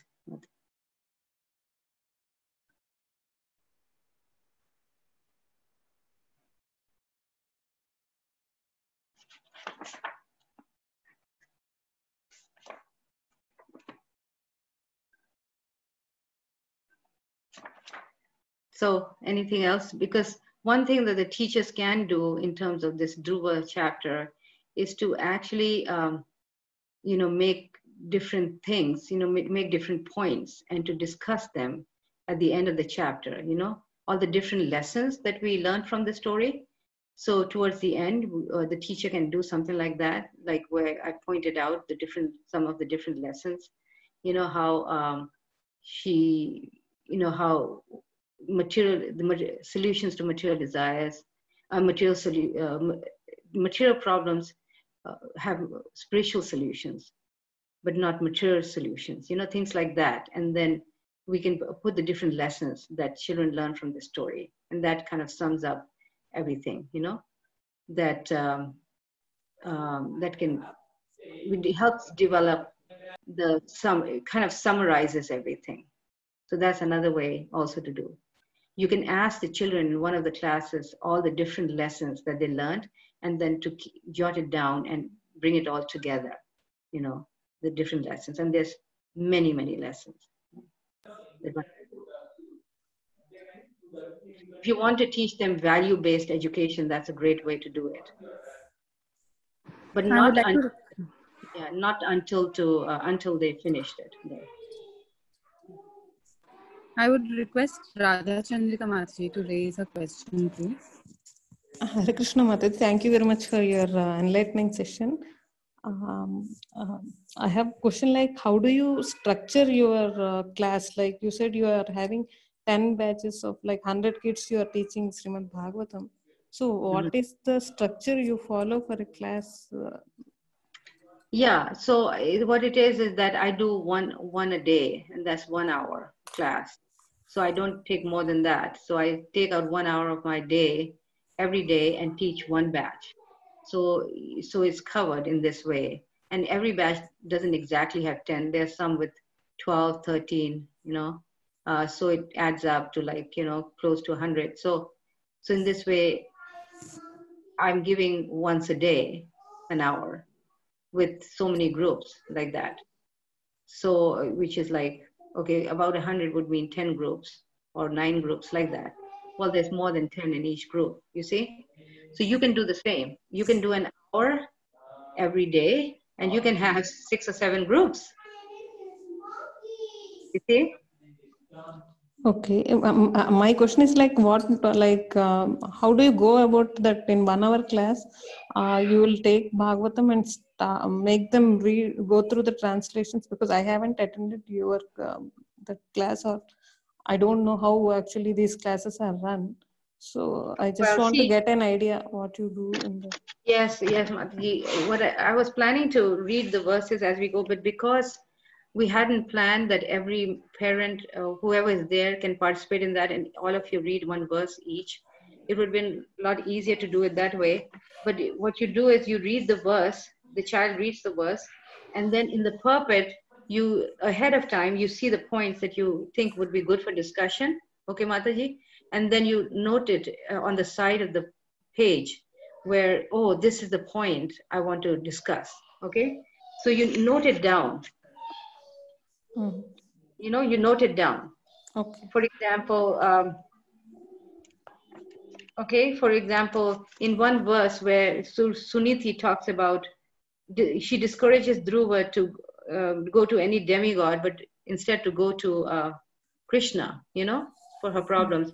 And to establish that point, she's bringing Paramparayan. She's bringing the example of his grandfather and his great-grandfather. See, they didn't go to anybody. They didn't go to the demigod, but they went to Krishna, and they pleased Krishna. Through their austerities, they pleased Krishna, and that's why Krishna rewarded them with so much, So in this way, she's establishing the fact that like your forefathers, you should also go to Krishna. Okay. And don't be sidetracked. You see, so from that verse and purport, you can do that, and that's text 21. So as you're going, you see, in the beginning, I encourage parents or teachers to read ahead of time, because then you establish your confidence. That person can mute herself, wherever the noise is coming from. Is there any way they can be muted or something? I don't know if you can. So in this way, that, you read the purpose. That's why I encourage parents or teachers to read it initially, at least, so that you develop the confidence of this process of how to discuss. Because once you've read it and you say, wow, yeah, this is a great point to discuss, that one should, how Krishna is so, going to Krishna is never a loss, because Krishna will fulfill all the desires, but in a way that's going to be beneficial to us. Is going to purify our hearts at the same time, But demigods, when we go there, they do not purify our hearts. They may give what we need, but that's going to be a source of entanglement. Whereas when we go to Krishna, he fulfilled the desire of Dhruva, but at the same time purified his heart, where he didn't want anything. You see, so you think of that point, and then you learn a creative way of how to discuss that. It's very simple, really. So you go through all these translations, but then every translation doesn't need a discussion, right? Because there may not be points like that. Then the point about where Prabhupada talks about mere lamentation is useless, how mother and son did something with their life, right? So that also can be discussed. So like this, you go through every one of them and note down what you need to discuss with them. So you'll develop your confidence, And there's so many things, his meeting with Narad Muni is also very, very instructive, how the relationship between guru and disciple, comes through. His determination comes through, his honesty, in accepting the fact that he had material desires, and he wanted those material desires to be fulfilled, but in an honest way, in a way where, where he wanted to please Krishna. He was crying for Krishna. And that's why Krishna made himself available to him. So many points are coming through, right? So you go through these verses, Mataji, and when you read the purports, even if you were to glance some of them and not able to read all of them, you'll see that how, once you get the start off by immersing yourself in Bhagavatam, you'll see the inspiration to teach will come, you see. You find a little bit of time to immerse yourself, to absorb your heart into that story that you're going to be teaching. And then you'll see that when you're teaching the children, the inspiration will be there. Okay. And your inspiration when you teach them will be doubled, literally doubled. Okay. And that enthusiasm passes on to the children. When they see the teacher enthusiastic, the children become very enthusiastic. Okay. Thank you, Mataji. Also, the teachers would like to know, Mataji, that like they have to cover only the translation and discussion on translations, or do they have to do the activities also? Like in your book, there are activities behind every chapter. Well, no. Like I said, if you can follow both processes, where you don't have to do every activity, but you can just. What you could do is go through this methodology of discussion and opening their minds, and then you can also do some of the activities, not all of them, things that you can do online. There are some hands-on activities that you cannot do, you see, hands-on activity that you cannot do online, but you can do certain other activities that become very, that can be done through the guidebooks. So you don't have to do all. Yes. Radha Chandrika Mataji, you want to ask something else also? Yes, Mataji. Thank you, Mataji, for that elaborate answer. Would we go like theme-wise, like Dhruva Maharaj, Prahlad Maharaj, or do we go by canto-wise? How would you suggest? What would you suggest? Yeah, I would suggest start with Dhruva Maharaj, and Prahlad Maharaj, like these stories. Begin with that. Get the attention of the children, attract their hearts, and then as the children become, more familiar with this philosophy and everything, then go back to Canto 1, Chapter 1. That's what I did. I start out with these stories with children, and then I see their maturity, and then I start, I've done that with a few batches. With one batch, we are on 11th canto, and almost to the end. And we've been doing like for the last 5 years, and we're finishing the Bhagavatam now. So as these children, so as these children are getting older, you can imagine, the inspiration they've been having, and their faith in Bhagavatam is being more and more developed. So this is like if you're starting out with a child that's, 9 years old, I mean, in 4 or 5 years, they would have read the entire Bhagavatam, you see, with you, because you're reading all the translations as well. They're reading that, right, in discussion.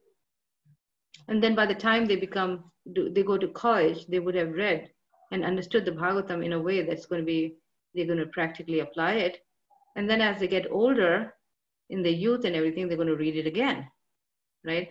Hopefully they're going to read, they will, because they've been attracted.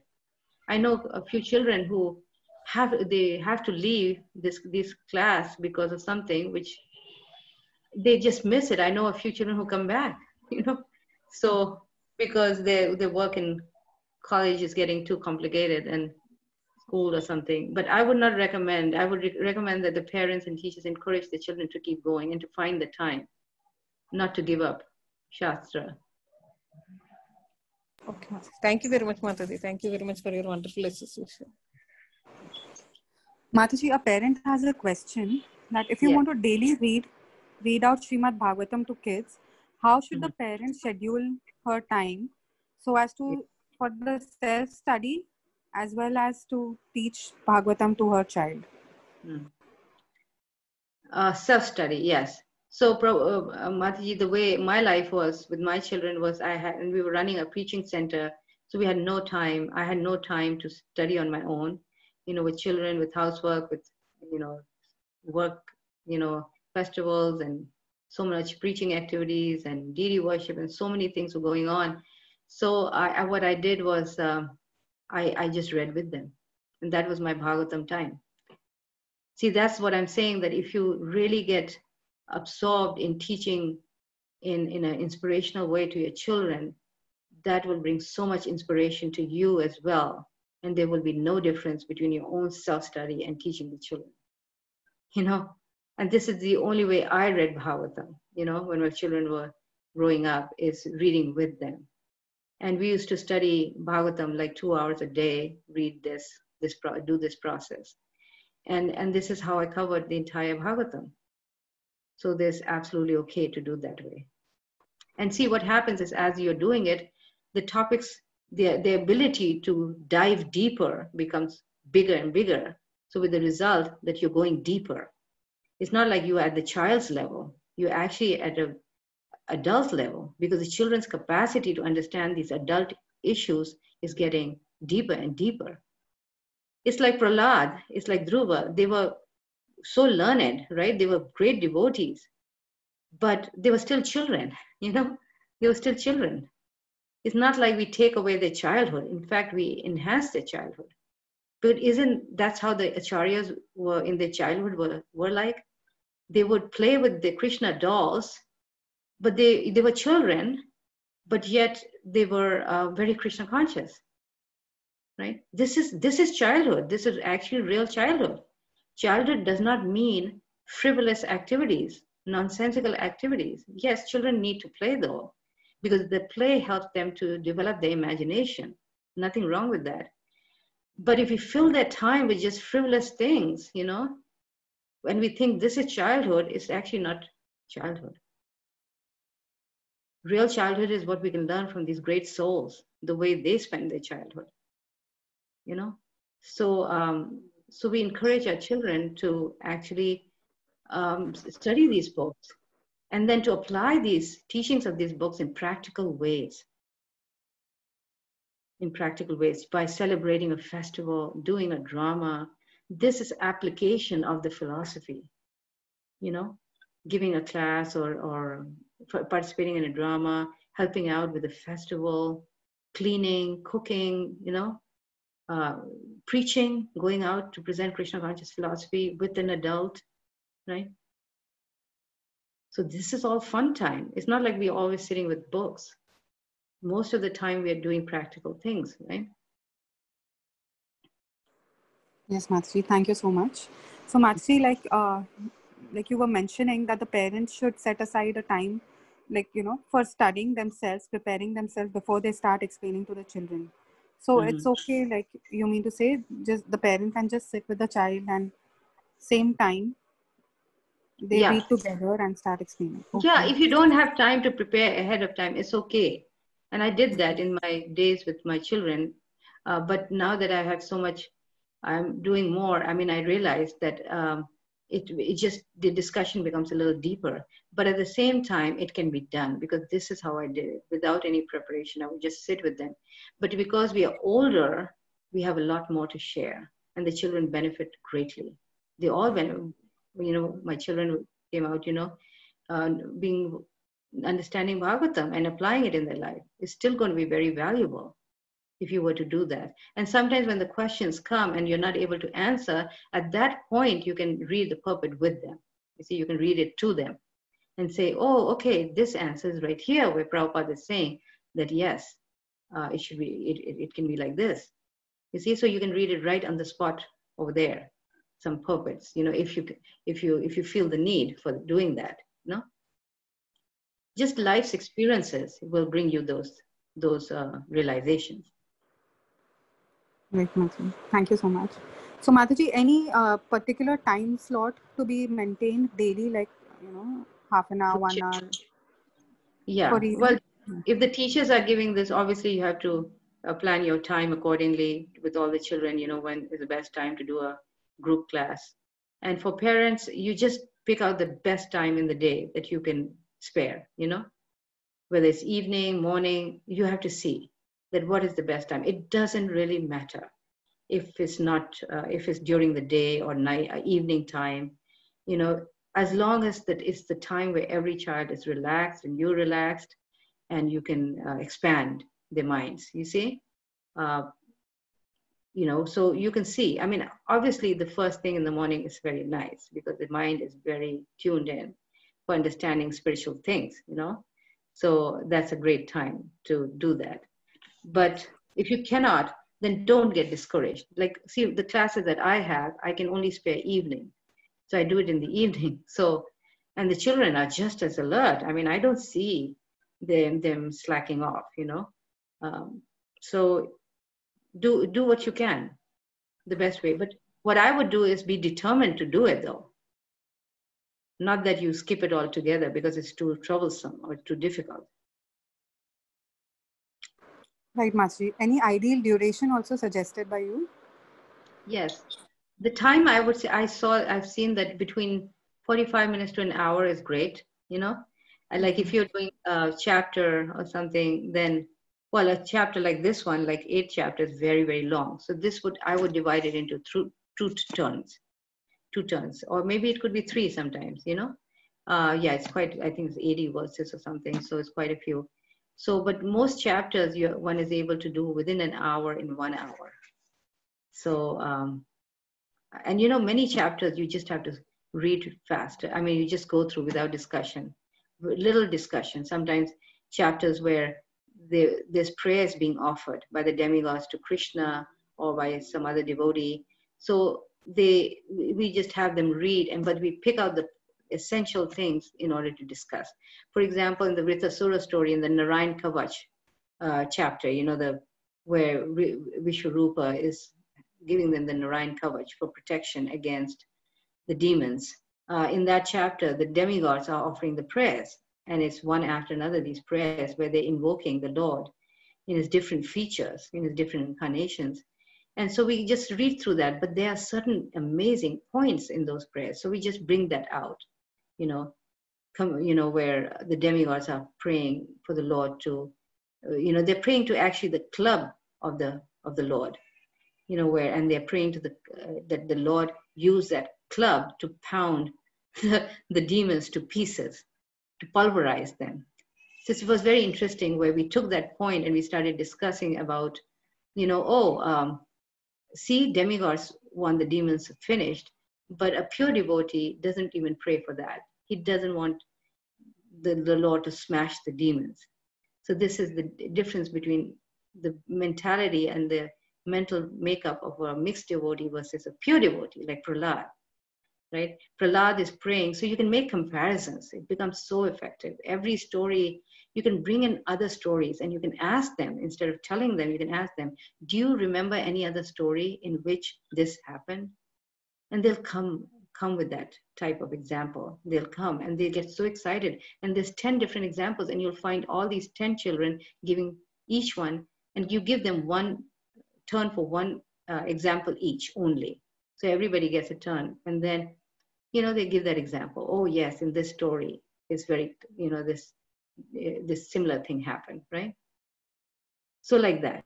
And then you can make comparisons. Okay, Prahlad would not pray like this, but the or devotees will, demigods pray like that, So we see the mentality, but yet they're devotees, and we also can relate with them because we also have desires, material desires, right? So in another way, we also develop the element of compassion, and how every devotee at every stage is eligible to go to Krishna for help, and develop that compassionate mood. Like through the Dhruva story, you see the compassionate mood that is being developed in the story, where Dhruva has material desires, and he actually wants to finish off his stepmother and get rid of her and all those things. He's coming with so much revenge in his heart, but then and we have compassion for him because he's been hurt, right? He's been terribly hurt. We don't see him as a demon or anything. Even Suruchi, ultimately we see her with compassion, she did suffer the reaction. So you're developing that mood of compassion also simultaneously in the children. But this element of comparison from one story to another, and seeing the different points, just discussing them, brings the children that element of compassion, helps develop that compassion and a deeper understanding of more critical thinking is developed through these stories. Okay? Thank you so much, Mataji, for the detailed answer. It was beautifully explained. Mataji, there's one. Shall we conclude with one last question from the chat box? Yes, of course. Yeah. The question is, what is the ideal age to start proper study of Bhagavatam from Canto 1 for kids? Okay.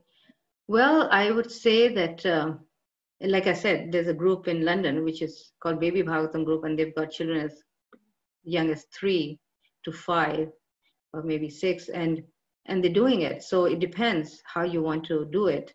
You'll have to use more creativity in teaching children who are very young, but definitely it becomes easier when they're able to read. And so I would say more like 7 or, more like 7 if you're doing an online class for them collectively. I would not take very small children because on an online, it's very difficult to keep them together and to get them disciplined. You can try that, and see if it works. But generally, starting the age of 7 is very effective, or even 8. Even 7 is okay. Yeah, as long as they can read with the parents' help. Now, if the children cannot read well and you have to help them every few words, it's not a good idea. Then you should take a child who's a little bit more, better at reading, then start at that age. But if the parent but if the child is just getting stuck with a few words here and there, then the parent can sit next to the child and prevent and help the child to pronounce those words. Because if the teacher is doing that, then it becomes like an English class. So we have to try to avoid that situation. And sometimes the children will read wrong and will carry on. It's okay, it's okay. We are trying to get the essence, and we're not trying to make a language class out of this. We cannot forget the purpose behind the whole thing, So for small children, if they are having difficulty, either they wait, a few months, or if they're getting stuck with very few words, and the parent can help. All right, Mataji. Thank you so much, Mataji, for the wonderful, wonderful session. It was a detailed and very practical one. we would like to wholeheartedly thank you for the demo class, and we request you to kindly guide us in future too. Thank you very much for allowing me to share here, and looking forward to many, many groups of children studying Bhagavatam. So hope to hear from all of you and the good news. Hare Krishna, everyone. Thank you for your blessings. We thank all the participants for having joined us today. Thank you, everyone. Hare Krishna. Danvat.